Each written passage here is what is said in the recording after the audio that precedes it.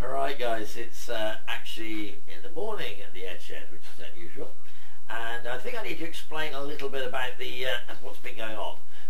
Basically, the videos we've been putting on are sort of a little bit out of sequence, and we have got a lot of projects in hand. Unfortunately, we've had some sort of big changes at the shed which needed to be done, which was the roof leak, which involved moving lots of things, moving things about, and that really has made it very difficult to try and keep any filming or anything continuity going.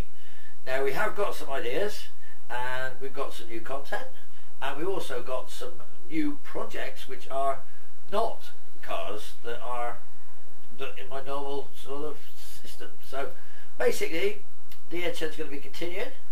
We are going to be putting on videos, older videos, just to try and obviously just keep the algorithms happy, but we are going to be putting some short new videos of new projects rather than long-winded, drawn-out projects. Right, this is the Aston that you're seeing. It's 2 years ago, the videos you got. I've done the engine, it runs, it drives. It's got a Brembo brake conversion, which you'll see. I had the rear brake problems, which you will see, and obviously you will have seen the welding. You have probably not seen too much other of the detail, but the car is actually, you know, for the people that probably looked, the car has actually been on the road, driven about, and has caused quite a stir in local town. So you'll get to see them all, and that's all coming soon. Right, so one of the major changes, we've got rid of the jig from behind the toolboxes, which has gained me about, I don't know, that much. So that's moved, and that's gone, and this now is sort of the tool area. A little bit confusing for people because the AF was there and the metric was here. So for the people who don't know now, we're going to have a lot of trouble. This is the new storage department, the new stores. Now stores are obviously full of all gripping things, but we've got some racket.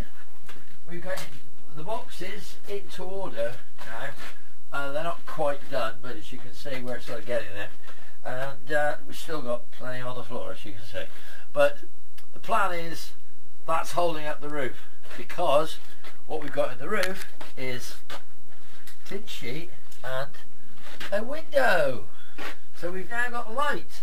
So we're now getting this organised, and the press is going to be moved, and we're going to try and find somewhere for the metal to go.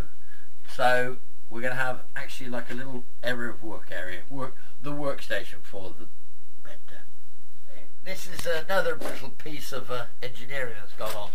Look, for all the people who said all the water pouring through, I've done it. And I also put a window in. So now I've got an escape hatch should I need to get out of the EdShed. Yeah, obviously I've done one side, both sides. Down here, in this department, we've also got room now to get to the swager without necessarily breaking my neck. And we've also mounted the old stringer stretcher onto the swager. So that gives me a nice firm base for stringing and stretching. Hence I've been doing things. So that's going next. All that's coming out, and it's all going to the scrap, and that's been moved. And then hopefully we'll have even more room. Right, so you can see here, this side of the shed is the 2+2, and so another 3 type, and a car that people keep asking me about, pushing me for, and saying, when are you going to get this down, and when are you going to do the Golf? When are you going to do the BMW? Now the Golf I've had for very, very years, and I've got to get it down, because in front of it, the eagle-eyed viewers will spot the Cobra pulling head that goes with the jig, which means it goes behind the lift, because I've got to get this, and that one to come down. So there's a chance for maybe to get it down, take it to the power wash, jet wash off underneath, and have a good look at the car and see what she's like, because she still runs and she still drives, but I think brake pipe wise and whatever, we could possibly buy all. I don't know, we'll see. So for now I'd say, let me know what you think, whether it's worth me doing it. Right, so I know that we've been sort of like, you know, getting the same videos and the Mk2s and the Aston, and it's getting a bit stale, and we've got lots of projects I want to do and I'm trying to get into, but obviously having to do the roof and having a massive problem over my right hip, it's finding it very, very hard. But there is a lot more to the EdShed than just Aston Martins and Jaguars, and scrap and rust and cans and bottles.